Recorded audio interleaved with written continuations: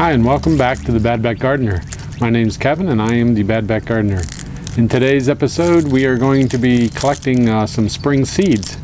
These here are some of the plants that I've overwintered in my garage.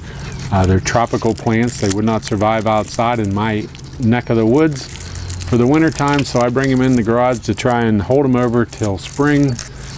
They die back some, but hopefully that gives them a stronger start in the spring, and I can keep them going and coming back here year after year. Now, if you may or may have not seen my Dracaena, which I do have a lot of them that I managed to overwinter. I've always had real good luck with them, and I've have some that are taller than me now and that are growing. But this year I did some elephant ears, which they seem to be surviving. They're still putting out leaves very slowly, but they have not died off yet. This is Canada leaf, which has died back, but yet still has some green growing inside it here. And that's one of the things I'm going to try and save some of the seeds from.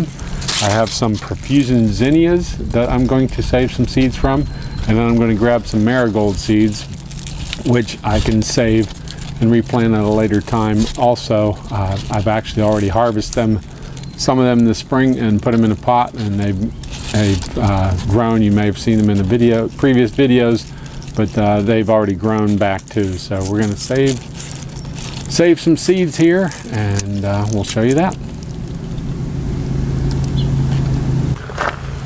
All right, so we're going to get started here with the canna lilies first. We're going to collect some seeds off of those. I'm just going to break that off there.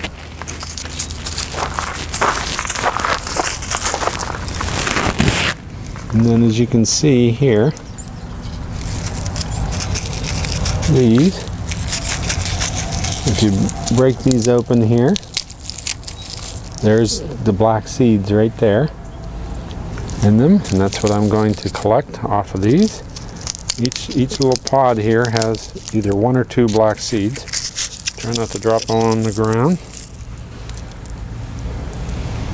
So there's what we're looking at. So I'm going to go through and collect as much of those as I can get here from the seeds. And then I'm going to put them in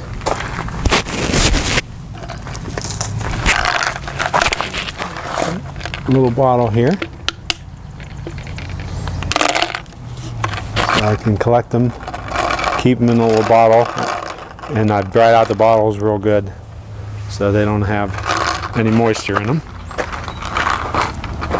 So I'll go through and collect some of those. Second seed I'm going to show you here is from my Profusion zinnias, and they're over here.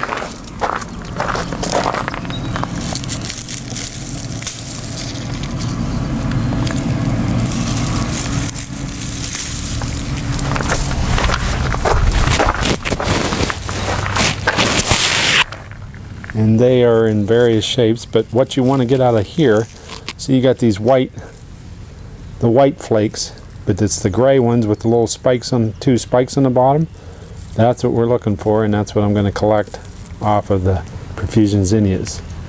Each one of these little seeds right there is what I'm going to collect from those and see if they grow from Profusion zinnias.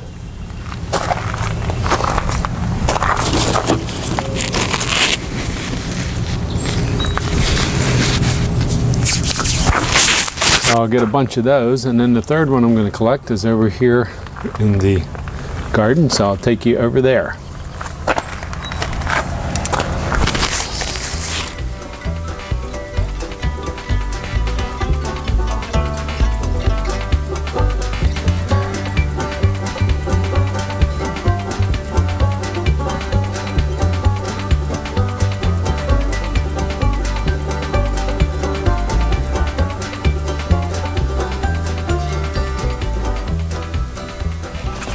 Okay, so I've collected my seeds.